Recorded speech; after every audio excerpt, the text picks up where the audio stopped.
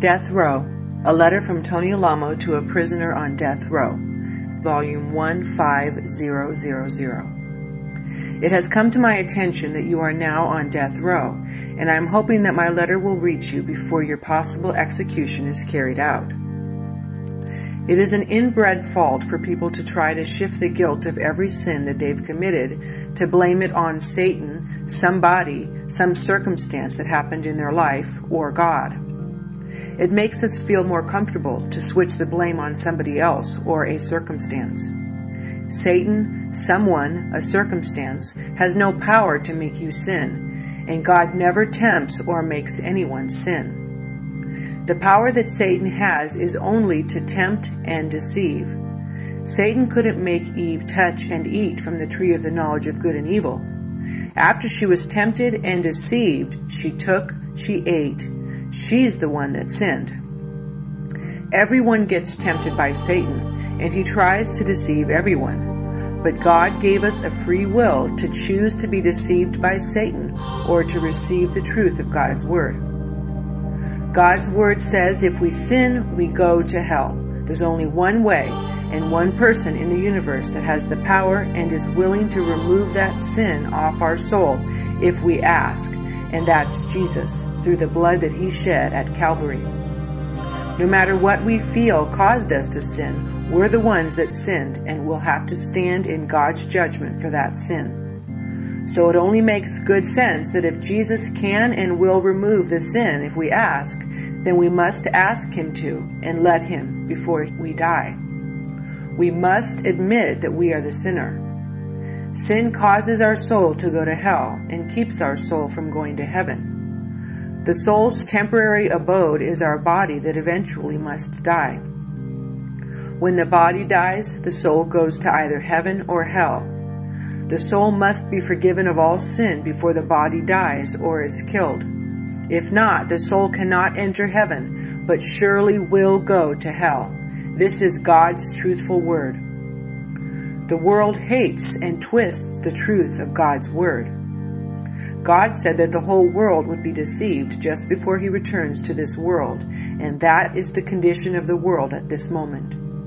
God said the only way to avoid deception is to read, receive, and do the Word of God, the Bible, without argument. The Word of God is the King James Version of the Bible. Satan's deception powers have become more sophisticated today. In these last days, Satan has reversed his evil strategies in order to maximize his deception. This is done by the printing of untruthful, twisted versions of different Bibles. The King James Version is the only true, safe version of the Bible to read. The other versions are filled with deceptions. The Bible tells us that to be deceived is to be demon-possessed, whether it be knowingly or unwittingly. If we're following Satan by deception, we are still following Satan. To be one of God's precious possessions, one must be washed from all sin by faith in the cleansing blood that was shed by Jesus on the cross. Our original mother and father were Eve and Adam, and because Eve and Adam believed Satan instead of God, they sinned and were dispossessed by God and became possessions of Satan.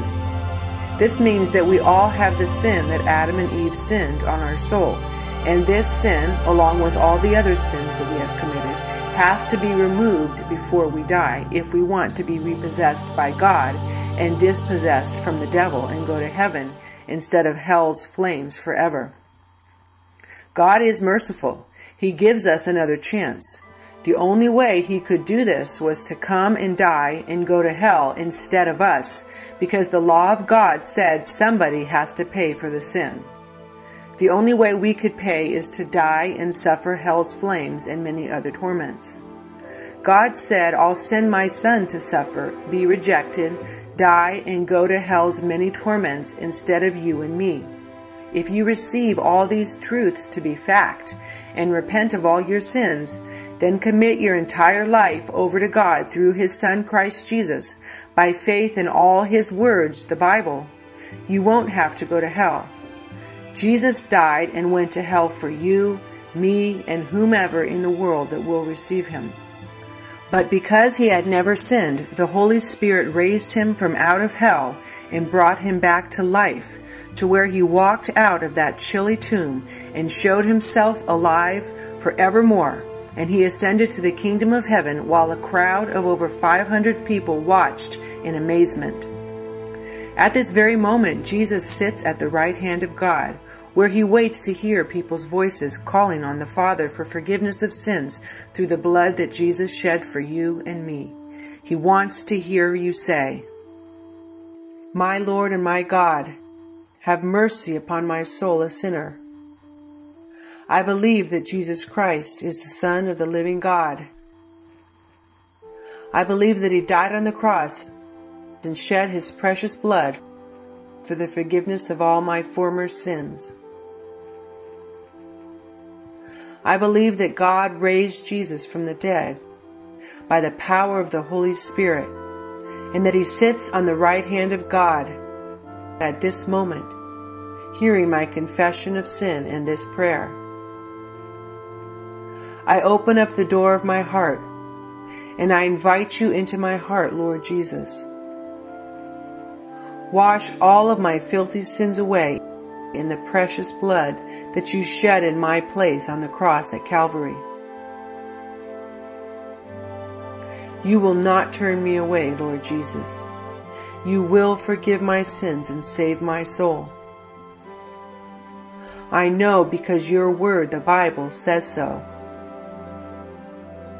Your word says that you will turn no one away, and that includes me.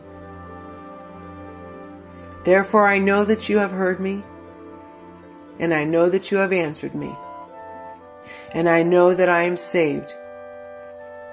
And I thank you, Lord Jesus, for saving my soul. And I will show my thankfulness by doing as you command and sin no more.